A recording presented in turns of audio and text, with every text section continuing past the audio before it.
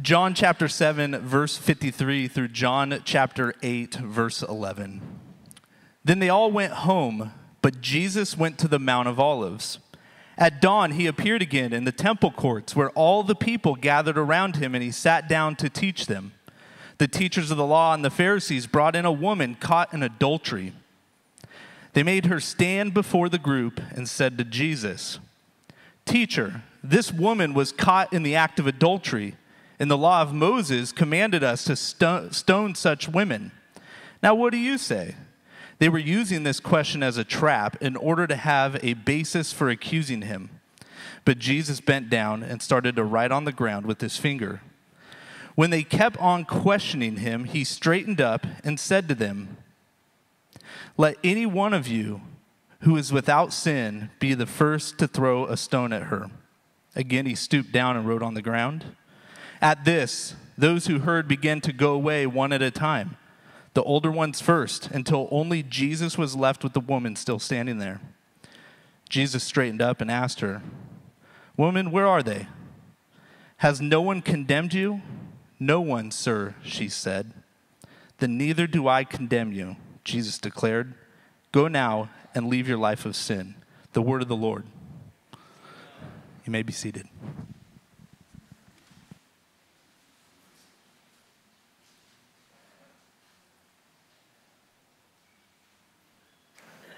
We on? Good morning. You guys doing well? Everyone get enough sleep? Who need a little bit more sleep? Come on, you're at the 10:45 service. This is late, people. Hope you're doing well. For those of you that may not know me, my name is Blake. I'm the high school pastor here, and I have been for just over a year. Yes, I got hired on full-time a week before we shut down as a church. Imagine that, trying to do ministry without being at church. It's possible.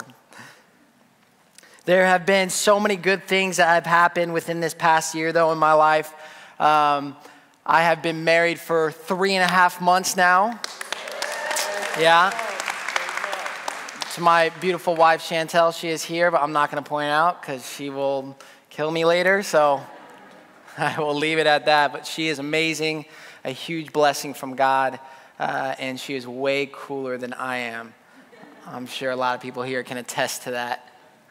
But yes, I am glad to be joining you today, and I believe God is going to speak to us today, and many people here are going to leave changed, and I'm excited and thankful for that. Help me get to know you guys a little bit, though, all right? How many of you, by show of hands, have ever made a mistake in your life? Okay, so we have some good people over here. Not so good over here. No. Yes, we have all made mistakes in our life. Now, let me ask you this. How uncomfortable would it be if you stood up right now and the person next to you dragged you down to the front and started exposing all of your deepest mistakes? Anyone want that? What if I told you, what if it was for your good? What if it was for you to grow closer in your relationship with God? Would you want it then? Amen. Really? I think we had one honest answer over here. No? No one wants to be publicly exposed like that.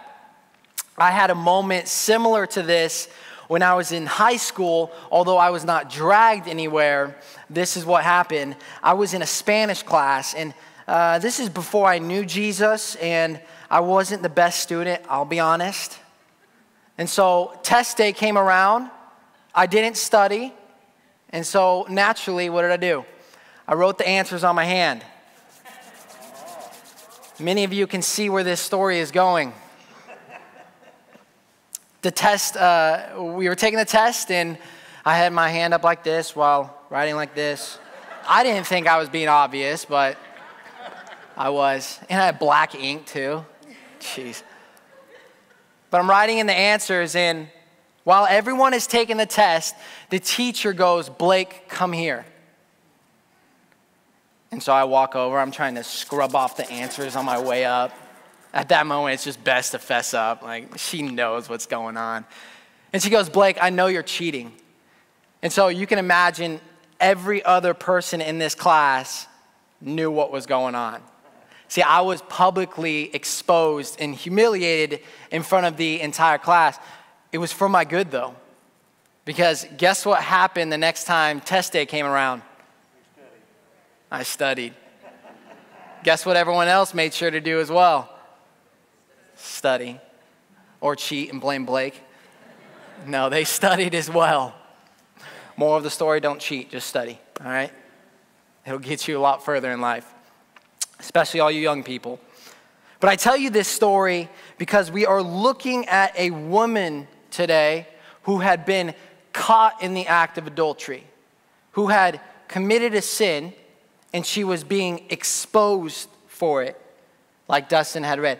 The hard part about this story, the difficulty is that she is being used as a tool to try and trap Jesus.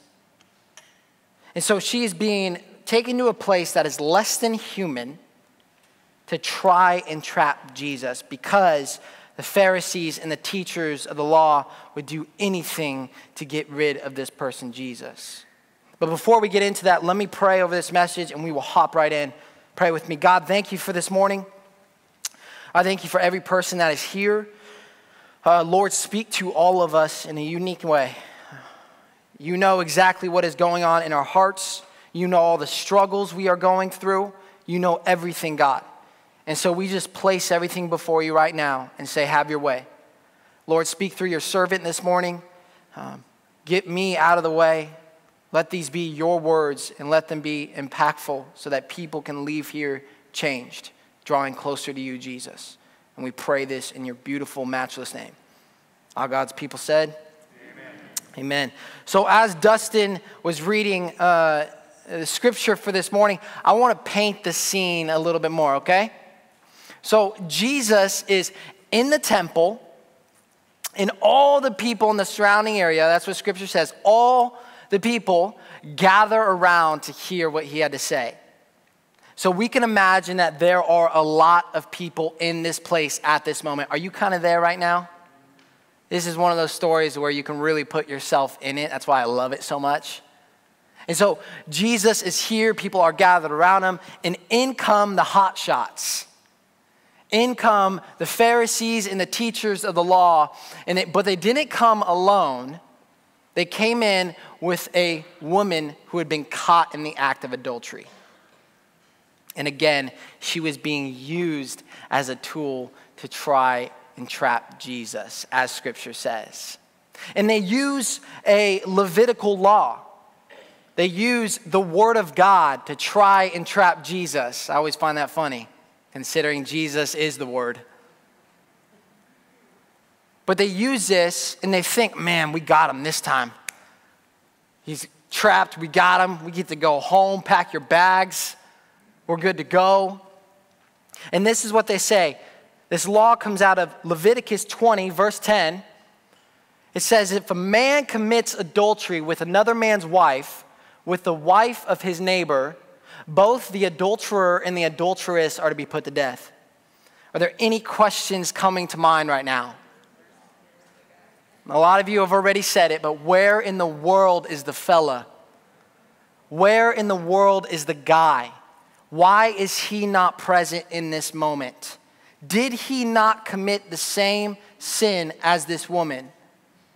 He did. The reality is the Pharisees knew the law, but they completely disregarded it and, dare I say, manipulated it in order to try and trap Jesus, because that was their true agenda, to get rid of Jesus.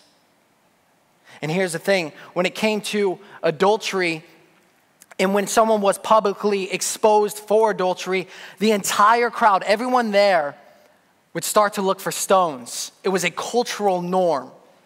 They would go around, so we can imagine everyone there in this moment, they're starting to look for stones, ready to throw them at this woman and put her to death. This was the cultural norm during this time.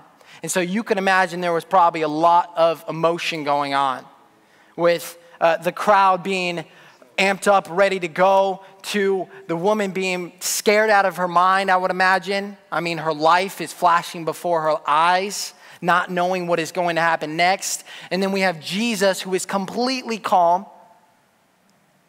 And this is what happens when they try and confront Jesus, when they ask him the question of, what do you say? That's what Scripture says. If you want to put it up there real fast. Or the next one. They were using this, in the law, Moses commanded us to stone such women. Now, what do you say? What do you say, Jesus? Skip forward one. Oh, back. Just stoop down. That one. This was his response. Jesus bent down and started to write on the ground. Instead of just giving an answer right away. Instead of just saying the first thing that came to mind, because he already knew what the actual issue at hand was going on, he paused. He bent down and wrote on the ground. How many of us in here need to spend a little bit more time thinking before saying? Anyone? I usually say and then think, and then consequences follow. It's a reoccurring theme in my life. You would think I'd get it by now. A lot of us probably do that in this room. But Jesus pauses and he thinks of the real issue. He thinks, and it's good to think about real issues when they arise in our lives, rather than just reacting right away.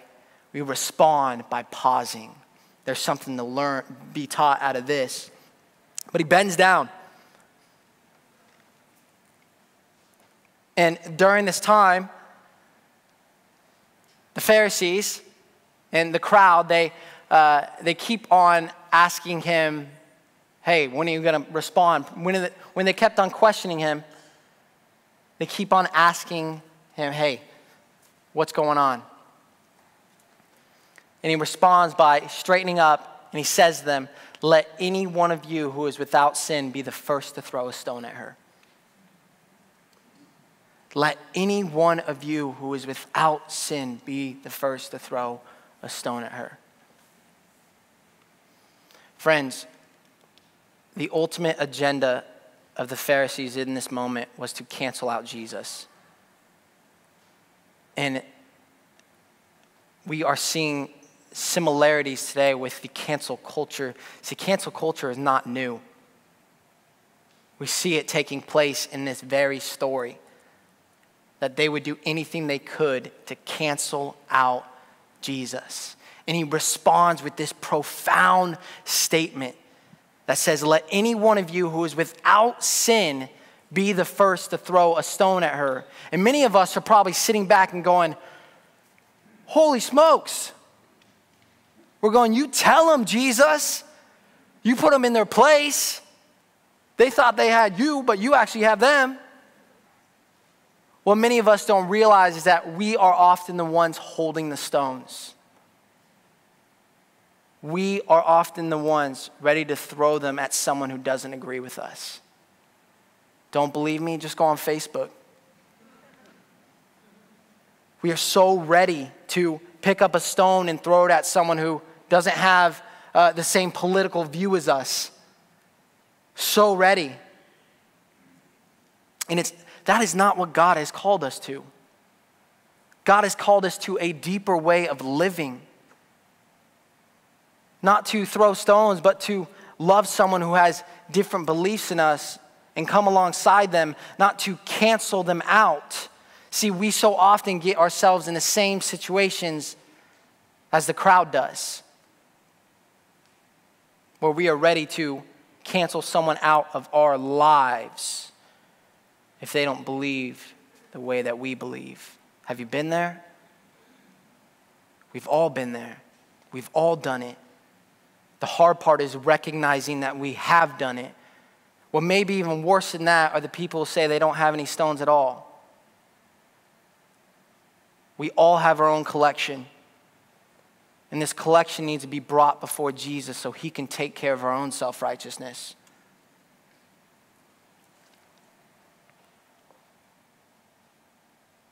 This is what's going on in this time.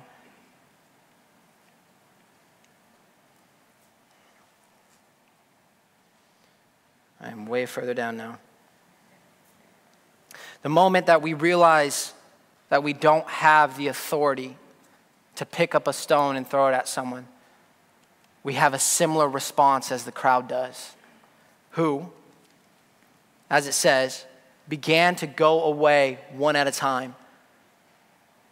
They begin to walk away one at a time when they realize, man, I am not the person in authority. They drop their stones and they turn. Many of us in here, we need to realize our own judgmental patterns, and we need to start dropping those before the throne room of God and turning away from that. But it says the older ones first. That's interesting.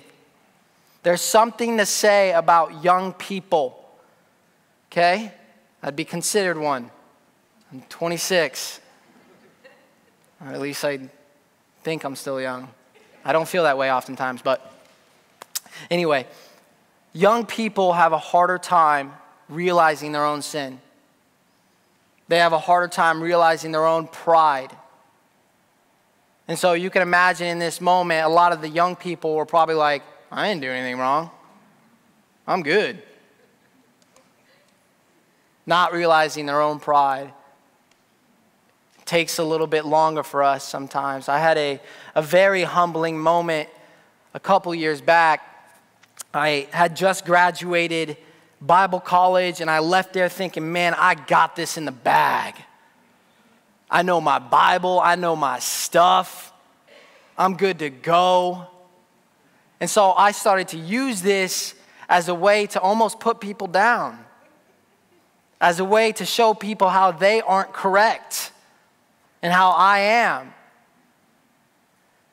I was in Idaho, and part of my family lives there. And my grandpa, who is in his 80s now, do you guys know who Bob Ross is? He has the same hair as Bob Ross. Just that white, poofy goodness. I feel like it's a trampoline. Boing. Anyway. He's sitting in the backyard, a man who barely says 20 words in a day. Extremely wise, probably the wisest man I know. I walk in the backyard, and he goes, Blake, sit down. And I'm like, uh-oh. I've never had this moment before. And he looks at me, and in my 26 years of living, I had never seen this man cry. And tears start to well up in his eyes. And he goes, Blake, no one cares how much you know. They only care how well you love them. No one cares how much you know. They only care how well you love them. I'm not saying knowledge is bad, but it is bad if that's our true pursuit. Our true pursuit should be Jesus and the love that he offers. Amen. That's our true pursuit. Everything else falls behind that. And so he said this to me, and it hit me like a ton of bricks, and I was completely humbled, and I spent some time with God, and I'm like, man, I myself am constantly throwing stones at people. I myself am constantly picking a stone up and going, oh, you don't agree with me? Here you go. I myself have gotten trapped into the idea of cancel culture. It was a very humbling moment for me, and it was a moment where God met me in it, and he meets all of us in those moments. And the reality is, every single one of us will have moments like these in our walk with Christ, where we will be the person throwing a stone or on the other side of it receiving it. It reminds me of the story of the prodigal son who runs away, and then the older son. After we say yes to Jesus, we so often become the older son. We so often forget to humble ourselves, to come before the throne room of God and realize, man, I was a prodigal son at one moment in my life. we get so self-righteous and it hits us to the core. Thanks be to God, though, that he meets us in it. Truly. At this time, in this moment in the story, it's Jesus and the woman. After everyone had walked away, after all the hype is down, after all the emotions from people with their stones, after dropping them, and they're probably going, what just happened? This is new.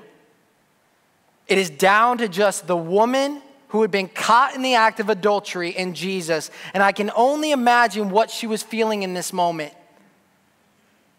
Since from a legal standpoint, Jesus was the only one who could truly throw a stone because he was without sin. So what would he do? How would he respond to such an act that the woman had committed? This is the God that we serve. The God that we serve responds in this way. Jesus straightened up with a sense of authority, and he asks her a question. He says, "Woman, where are they? Has no one condemned you?" I mean, that's incredible. We so often, when someone hurts us or harms us or does something wrong towards us, we are so ready to cancel them out. But look at Jesus, his response. He says, "Has no one condemned you?" And she says, "No one, sir." "Then neither do I condemn you," Jesus declared. "Go now and leave your life of sin." "Then neither do I condemn you." Friends, what is being displayed here is the core beliefs of this church: love, acceptance, and forgiveness. Jesus is inviting this woman in with all of her baggage. He's loving her so well. He's accepting her, not approving of what she is doing. There's a stark difference.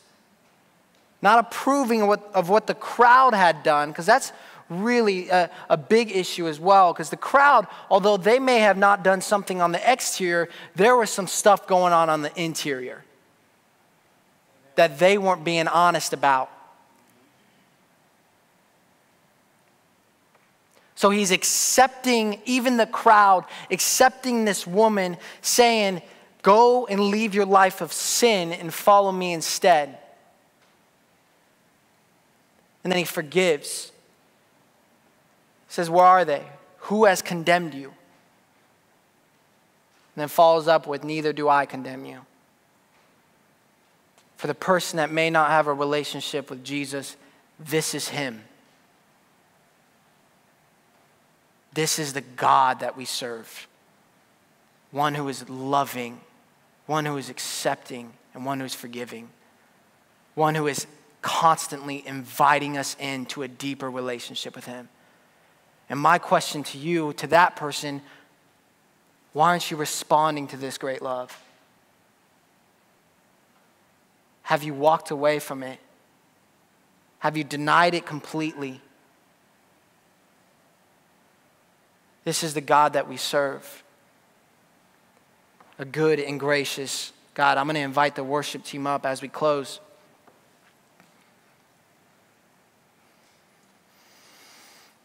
Friends, whether we are the one throwing a stone or on the other side of it, God will meet you there.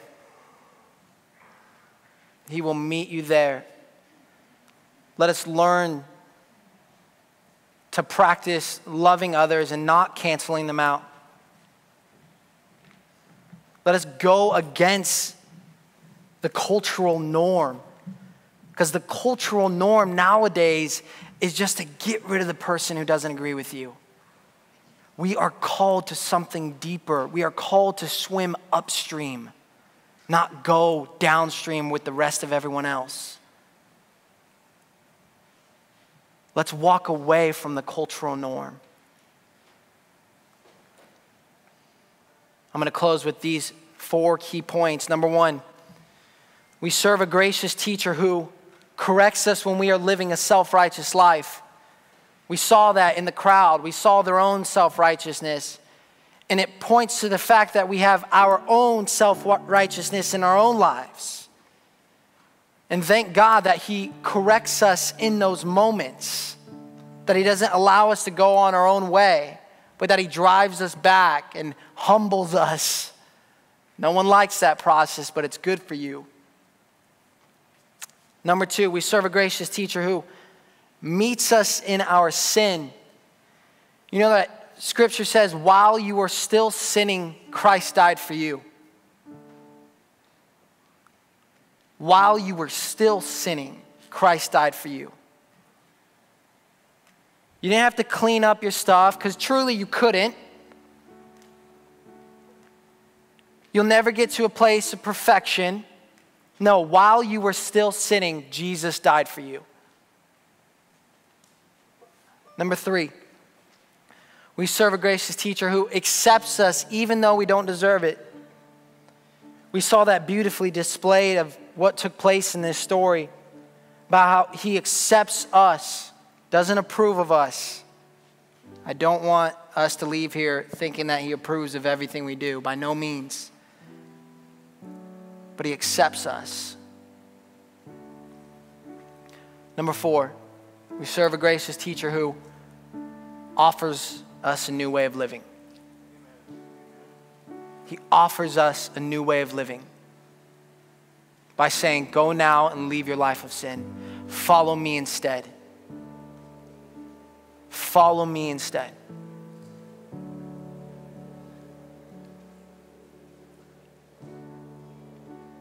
Again, for the person who may not know the Lord, this is him. This is who he is. And I believe that he is speaking to your heart in this moment, saying, come to me. Turn away from this life that you have been living for so long. Come to me. The pinnacle moment of all of this is a realization that Jesus took the place of the accuser and the accused. Jesus ultimately took the stoning for all of us. On that cross where he died, he took the stoning for you. Don't forget that today. And let that be something that changes your lives, and respond to that great love by saying, God, I'm all yours. That's what I did back in 2016, January of 2016.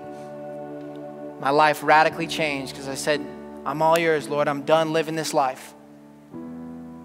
Never thought in a million years I'd be up here. I still don't feel adequate, but God has his ways. Pray with me as we continue in a time of worship. Lord, thank you for today. Lord, for your word that corrects us, that loves us, that meets us, and that offers us a new way of living. Father, we give our lives to you. We give every breath to you. We say, have your way in our lives. We give up control, Lord, and we praise you. And all God's people said, amen. Stand.